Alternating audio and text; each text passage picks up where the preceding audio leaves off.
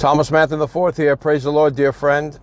I am just burning under God's anointing today, and I've been doing a series on, well, I don't want to call it a series. I'm writing a book, and it's just, quite an amazing topic. I was thinking that the whole world needs that topic, the power of relationships, the whole world. Every person in the body of Christ needs to understand that relationships are the key to everything. Conversations are the key to everything. People are the key to everything. With God at the helm and the, steering the ship, being the great puppet master, not that we're puppets, being the captain of the ship, and steering the whole thing and getting us on with the program. I've had the most awesome day. I've been in the presence of God, and the anointing is like fire. Today, I was going to do an afternoon session, and I just couldn't do it. I just was so heavy under the anointing. I just was doing a couple of other things and getting ready for the evening conference. But before I go back into the conference, I wanted to come on here and just release a few things. Number one, God is the author of your destiny. So the best relationship you need to have is with him. I've said that yesterday. I want to continue on that. And you'll want to share this broadcast with your friends and also partner with me and connect with this anointing. Father, right now, let the same anointing, my God, that is on me right now, that's been on me all day and the last few days, let that just hit my friend watching right now, wherever they are, and give them the touch as I've received. I can have compassion for people when I'm receiving so much, because not everybody is there. And let me tell you something. You, even as a brilliant person, called of God, gifted of God, ordained of God, favored of God, graced of God, still may not have all the ingredients of power that you need on a daily basis to get you to the point where there's boldness coming in you. You need a leader, you need a friend, you need a prophet, you need an apostle, you need a spiritual revivalist. I mean, to just release that fire on you. And it's been happening. God has been doing that for me, and I want to do it for you. That you just get bold, where you were in any way timid or insecure or unsure of yourself, or a little bit unorganized or messy in your own personal life, as far as on a daily basis of having a victorious, powerful, productive, purpose-filled, mega day, every day, 7 days a week. If of course, most people are not doing that. Few, if any, are doing that. But I'll tell you, it's possible. I want to build your faith. It's possible. Great principle was spoken of great wisdom. It said the most important person in your life is the person that builds your faith, but also the one that encourages you and challenges you and pushes you and also releases the presence of the Lord upon you. Father, I'm putting my hands on this device right here. Let your fire go through this device. Touch your device right now, whatever you're watching this on. And let the presence of the Lord touch you. It's be like electric fire, like liquid fire. Release it now in Jesus' name. Fire! Whew, God. So powerful, so powerful. And give them, Father, boldness. I declare, you that are preachers, the next time you stand to minister, the next time you're invited to speak in a conference, the next time you're invited to speak, the next time you're in your own pulpit or wherever it is, that the presence of heaven will invade that service, and you'll remember this word. You'll remember this word. You'll remember this word. You'll remember this word, and you'll trace it back. There's a woman of God, evangelist lady from an African country, who was in my services in Nairobi, Kenya, and was touched by the power of God on the floor. I kept telling the ushers, pick her up. And she went on the mission field. God opened up all the other countries to her. And she called me some days ago and said that a huge, huge deal is going through in the millions and millions and millions of dollars. And she said, the tithe is yours because I trace the touch of God upon this back to you. The Holy Spirit showed me you, Thomas Manton IV. You were the one who released this upon me. And of course, the tithe belongs to you. And I'm going to make sure you get that. And this is something that's, I don't want to say how many millions, because it's not 1 or 2 or 3 or 10. It's more than that. And, you know, God is good. And so many other things are happening. I'm believing also for financial breakthrough, financial fire. You know what? You need to get in the thick of the means to the end of what it is that I've got my hands on the phone here. The purpose of God. Let the anointing flood like fire upon you in Jesus' name. The anointing, the thing that God's called you to do, that only you can do. When you obey Him, you're obeying Him in that. That's what's going to bring you favor. That's what's going to put you on top. When you're called of God in the ministry, it's not that we're so spiritual that we're no earthly good. Don't look at it like that. It's just that it's the call of God. We're chosen of God. The highest privilege is higher than any president, higher than any prime minister, higher than any business person. The privilege that God would use us to be His mouthpieces, and the privilege of me as His prophet, that He talks to me like someone speaks to their friend face to face, to declare what He says in specific detail to the earth. What higher privilege is there than that? I don't. There's nothing else I want to do. There's nothing else I want to be. I just want to do more of that. But of course, now we need the finance, we need the funds, we need the resource, because I heard this today, and I met some very, very high dignitaries. In fact, one was the crown prince of a certain nation, and another one was a political ambassador of another nation who is from kind of like a royal family, you know, a royal family. And they are instrumental in building something great in Christendom in another nation, okay? And we had time together, and it was just phenomenal. The favor of God, you know, is just so rich. And I'll be visiting their countries and their cities, and we're going to have awesome events there, and even speak to the leadership of nations. And it was prophesied by my pastor, one of my pastors, my pastor. I told him, I was with him today, and I said, "You're my pastor," you know.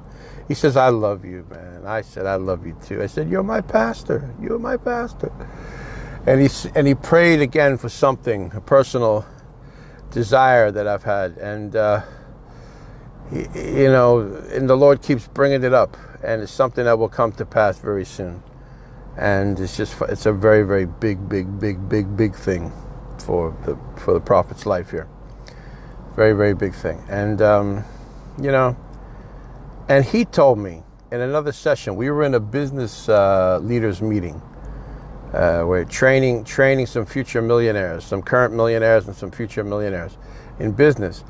And he grabbed me and he said, you know, he just looked at me with a gaze of heaven. He said, you know, you're called to speak to presidents and leaders of the world. Do you know that? I said, yes, I'm very aware. And we've been prophesying, and many leaders have read my prophecies about their elections and things like that. But he says, yeah, and you're going to meet many of them. You're going to speak to heads of state. I said, yes, that's right. And I mean, what greater privilege is there than that? But what I feel in the realm of, like, if we'd call it relationship, you know, relationship and connections and of things, you think you want to have your life very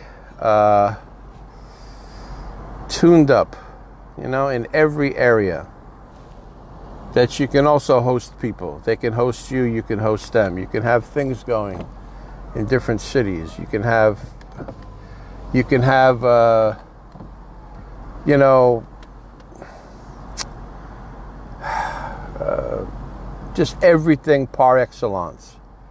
Basically, you're living on their level. You know, the people that you're going to minister to, In the natural, they're looked at as very high, and they're always very rich. Dignitaries are always wealthy. You know that. There's no poor dignitary. I mean a real dignitary. I'm not talking about somebody that just came along and wants to run for political office for the first time, and maybe they won the election and they still don't have a lot going on yet. But a person who's a mega ruler in a society or in business or in government, even in the kingdom, they're well-to-do. So I got to tell you this, and take this for yourself. Take this for you. Take this for you. God wants you to be rich. God wants you to be so prosperous. God wants you to be so organized, so polished, so elegant, so opulent, so well prepared. Everything around you. That doesn't mean that you have to lust for driving the newest, greatest car and having the most flashy stuff, because some people really don't. But I want to tell you, if you desire that, it's okay. It's available. God made all of it. But you need to have a big house. You need to have a good family. You need to have a beautiful office. You need to have equipment. You need to have good vehicles. You need to have nice clothes. Let me just stay in my lane here and not try to apologize for people that want to dress down and all that. I don't understand that. By the way, I have a small confession to make. It's a bit funny. I haven't worn a t-shirt. T-shirts? Thomas here, your friend, has not worn a t-shirt probably since I've been in my 20s. I don't wear t-shirts. I have always opted for the button down, and now I go for the tailor-made. You see the buttons are in here. My tailor did it that way. The buttons are inside, and then he put this nice thing on the outside, and of course my insignia, my logo, which is my initials, so it's kind of like it's my own clothing line. And I have 40 or 50 of these suits. I lost count. Some I don't know. I have them in different places and different houses that I have, and I'm ready to get another batch made. But these ones are still good. The material quality is so good. You make them, they last a while. And designer sandals and matching watches and all that. I just think it's appropriate to dress well, okay? And the Bible says, now the Lord rebuked me about this one time, because I was praying, saying, God, you know everybody's heart, no matter how they look or where they come from. I was in that kind of prayer mode. I was praying for myself. I was praying for people. I was praying.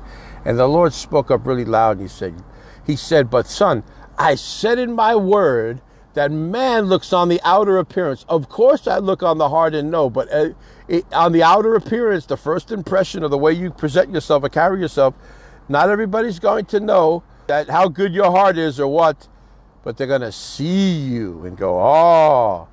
There was a woman of God just a few moments ago was greeting in the conference in the doorway, and I just looked at her, and I was rushing to get in to get seated and then come back out here. And my seats are already reserved in the front and all that. I made sure, because there's a lot of people here.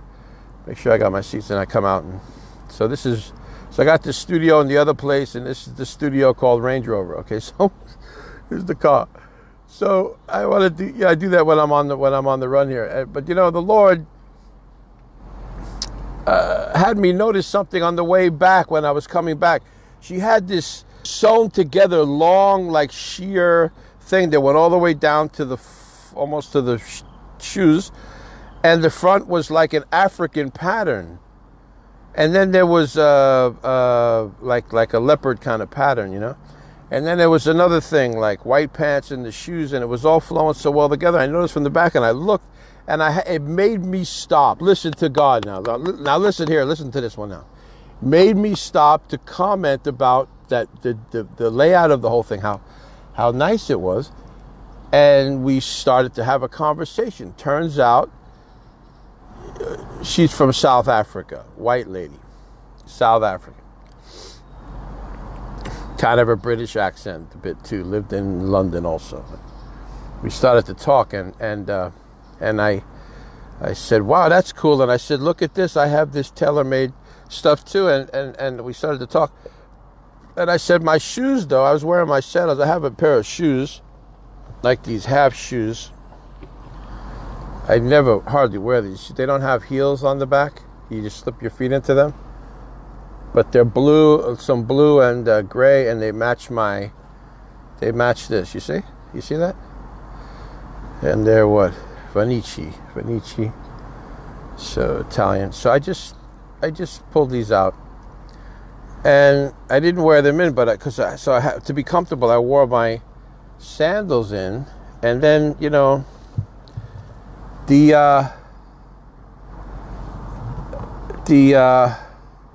sandals were a little bit, still had a little bit dirt in the top of them, and I was just thinking about that. And I said, "Look," I said, "Can you see this?" And I said, "It's because I was with the animals in the game park." And her eyes lit up, and she went, "What?" I said, "I was in Kenya." And she's like, "I heard they have the most great game parks in the world." And I was like, yeah, it seems so. And I told the story about the big elephant that came charging at me, and how the anointing touched me and touched the elephant and calmed it down. And I said, the funny thing is, I could tell this story, but what's really even better is that this is on video. This is on video. And this is on video. And you could actually see it instead of just hearing the story, And I thought, wow, So that brought out that conversation. Now, the point of all of this is relationship, conversation, connection. There's points to talk about. Now, if you're just looking very uninteresting, and you don't have any anything to discuss, all that you have is so nominal. Are you getting the point? There's really not much to talk about. You say, well, look at my t-shirt. It was I got it for $10 on sale, and I got my old shoes on here, and someone's going to be like, and the point is, is there anything else beyond this? So I don't know if your pastor or pastors would say this. I don't know who's going to teach on this, but I'm a success strategist as well. I'm a teacher. I'm a mentor. I'm a father.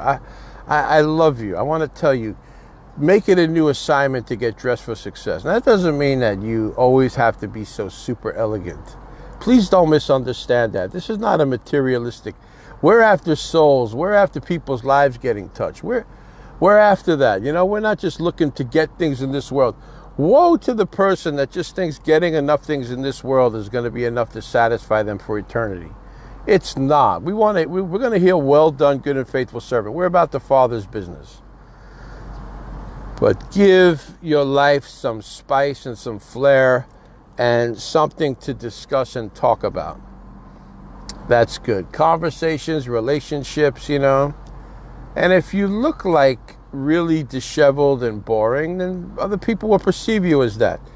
The Lord told me that. He said it so strong. He said, but I said in my word that there is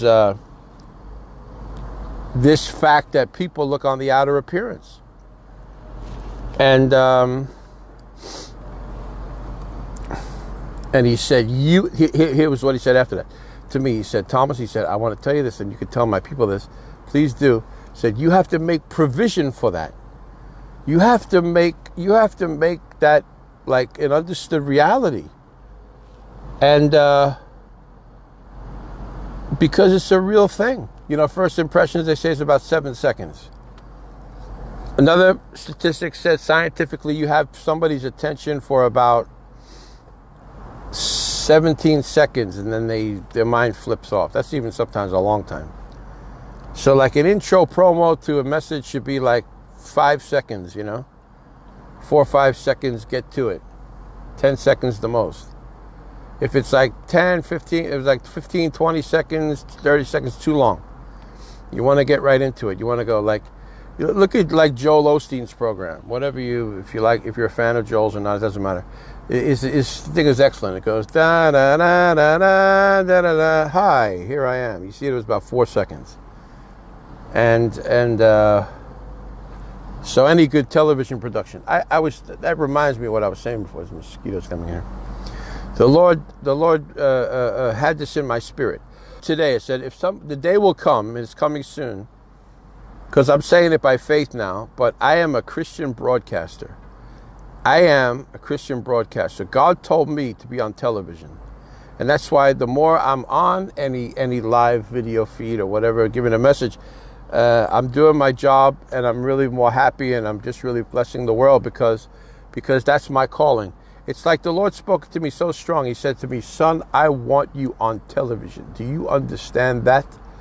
And I was like, yes, sir, I do. I know. So it's like, I could say this, like every day that I'm not on is a lost day, because it's part of my calling. And I prophesy to myself, and I'm prophesying to the wind and to the world. And maybe you have a part in this, or maybe it's also part of your deal somehow. Or maybe you'll partner with me to help in this regard. I don't just need money for it. I need people. I need the technical teams. I need equipment. We need the space. We need the feeds. We need the what. But I heard this word. It's like the Lord said to me, you are a Christian broadcaster. Today. And I was so heavy under the anointing. You're a Christian broadcaster. Yes, I am. Yes, I am. Yes, I am. Yes, I am. I'm going to pick this up tomorrow. Hopefully I'll be back in the studio. And we're going to continue in this vein. But I tell you, the Lord wants you blessed. He wants you on top. He wants to empower you. Listen to me. He wants to take all fear away from you. He wants to take all timidity and insecurity and lack of self-image and esteem and all that, and just make you bold, the real you. You know, I had this feeling today. I had this kind of like this spiritual sense. The realms I've been in all day, I felt like, you know, I was thinking about other people that are doing well and all that. He said, they're not better than you. We're all, you know, walking on the earth. We're all men on the earth. And there's no comparison between the two. Proverbs says, don't compare yourself with anybody else. Don't do that. Don't compare yourself with others. That's not wisdom. But, you know, so there's no comparison. But it's like, you think of people and you look at them and they're doing well in a certain area. You know what I mean? And you just feel like, ooh, you feel a little bit like, did I hit it so much in that particular area? It's like, no. My hand is upon you, and the purpose I have for you is there. The Lord even spoke to me a few days ago. He said, some days ago, he said, son, you're going to be in so much demand. Everybody's going to want you. Everybody's going to want you to come. I'm flying to another city in a couple of days, and we'll be in a great conference there. I'm meeting a lot of leaders and great prominent pastors and great churches and all that, and the doors are opening. And you know, it's just like that. So I'm saying this to encourage you. I'm not talking about me here. If I say it in an example, take it as an ensample, an example, a role model to look at, to say, hey, you know what? That's what the big picture is for me, because your gift will make room for you. Your talent and your anointing will make room for you. See a person diligent in what they're doing, they'll stand before the greatest, not before just a few common folk. So take that. That's the proverb. I'm praying that God begins to lift you up. This relationship is producing. The Lord is, my time is ending here, but on this segment, this is Volume 9, Power Relationships. I guess we can call it Volume 9, yeah. And the Lord is going to lift you up. Thank you for being my partner. You can do that on thomasmanton.com. And in Kenya, the M-Pesa is working on 0792-320-780. If you need to wire anything larger, or there's anything that the Lord's speaking to you, because the Lord told me that people that have substantial things, even land and property and even proceeds from very big deals and stuff, the Lord is speaking my name. He said, I'm telling them, and they're going to have something for you. You need to get in touch with me. Private inbox me your telephone number, okay? Or you can WhatsApp me on +254 792-320-780. You might be a friend in another country of mine that has another direct number for me, but I'm giving this one out. You could use it for WhatsApp, on WhatsApp, okay? Or M-Pesa. So WhatsApp me on that. +254 792 320-780. Again, please use this phone number to contact me directly via WhatsApp. WhatsApp. If you're not on WhatsApp, download it now. Get WhatsApp. It's phenomenal. +254 792 320 780. And that can also be used for M-Pesa in Kenya if you'd like to sow. Also, there's paypal.me/Thomas Manton. That's a quick way to do it. But all of that's on the website. You could do it on the website on www.thomasmanton.com to sow into this grace for this level of glory I'm talking about. To take your ministry higher. To take your business higher. To take your career higher. To lift you up. To get you launched forward. To break all fear, intimidation, timidity, insecurity out of your mind and soul and life completely. That you become bold as a lion. And I'm going to be making some more declarations. I am praying for you tonight. I'm praying for you tonight and tomorrow. I'm praying for everybody that's watching. You say you're praying for me. Yeah, if you're connecting with me, if you're checking with me, I'm calling those people that are connected with me before the Lord. Now, let me say something else the Lord said to me as I'm about to take off here. The Lord said to me that everybody that writes you a message, you out there, write me a message. Don't just watch. Type me a message. And share this with all of your friends and people that you care about, that you want to see them succeed, which should be a lot of people, because we need to actually love the success of other people and not be, those haters, Haters are stupid. Haters are jealous, mixed up, twisted people. They don't know what they're really secret fans, but they're mad because they're jealous and they're not succeeding like you are. But they wouldn't be so interested in knowing about you if they didn't have some interest. So, but it's very strange. But always be a celebrator. And here's two other things. You always want to lavish favor to people. Lavish favor on people. Host them well. Love them, greet them, compliment them. You'll watch my words. I've been doing this more and more and more, and I see the results coming back. And people, when they see you, they get excited because you made them feel good. Let me tell you something. People will not always remember what you said, or you may not always remember what someone said, but you're always going to remember how they made you feel. Isn't that powerful? You're always going to remember how somebody made you feel. Someone said a man doesn't marry a woman just because of how she looks or what she has or how she is or where she's from or what. They get connected because of how she makes the man feel. Wow. And you know what? You need to lavish favor on people. Greet them well. Be kind to them. Love on them. And you need to show honor to people. Honor everybody. The Bible says follow peace with all men. Another thing, stop criticizing people. Everybody's done that. You have a preacher you don't agree with, someone maybe, you could even be jealous of someone, you don't even realize it. And you're just angry about something, or you didn't like the way they did, or you're just sneering at somebody because, or you felt rejected, or you felt overlooked, or something like that. Just get over it, become more mature. Only the Holy Spirit can do that and lift you higher, okay? And then you'll begin to understand that we're all in the same family. There are other religions trying to take over the world. There are other entities with these like liberals and all these other religions and other people, groups of people that are just doing evil, okay? But we're all in the same family, so we should stick up for each other. Repent right now. Say, Father, I repent and I apologize to you for any word I've spoken against anyone. Forgive me. Don't hold it to my charge.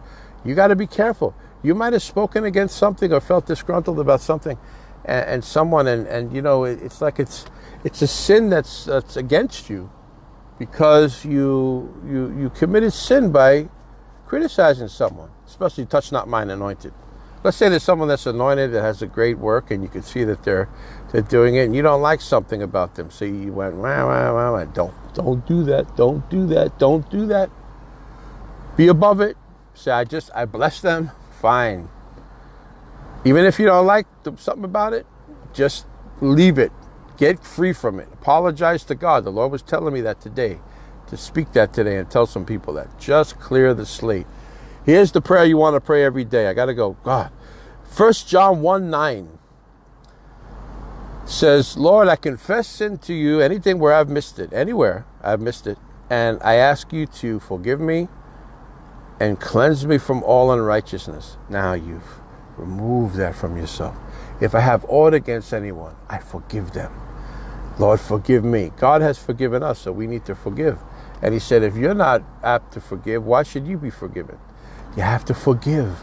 This is the way you get free, even from disease and sickness and stress. Very powerful what I'm saying here. So I'll leave you with that. And I'm praying Isaiah 48:17 over your life today, that God will teach you to profit and lead you in the way you should go. You need to be rich, blessed, above only, not beneath, the head, not the tail, full of all kinds of good things and resources. They're all for you because God put them on the earth for you, here for you. He put them on the earth for you to have them, in Jesus' name. Don't tell me God made all this stuff for a wicked man to have. No, it's all laid up for the righteous. So claim it, and the way you get more into, I'm going to tell you the how to. The way you get more into being blessed is doing more of the will of God in the gift and call and anointing that he's placed upon you, your life assignment.